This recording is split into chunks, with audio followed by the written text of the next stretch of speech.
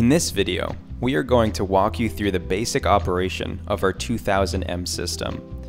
This system allows 4 individual transmitters to route through one receiver.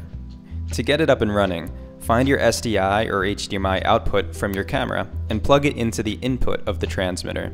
We are using the SDI output from an FF7 in our case. The transmitter should show the word video when it recognizes a video input.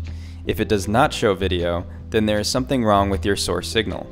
On the receiver end, its display screen will show what transmitter it is connected to and what the signal strength is. It will also show the channel it is operating on. If you connected 4 transmitters, they would all be on channel 9 in this case. On the back of the receiver, you will see 4 outputs for each transmitter. You can take either SDI or HDMI out, no matter what your source signal is outputting from the camera. We are taking the SDI out from the SDI out 1 because we are using transmitter 1. Plugging into the SDI input of our display monitor shows us the view from our camera.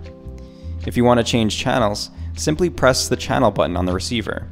Once you switch the receiver over, all transmitters should automatically switch over as well.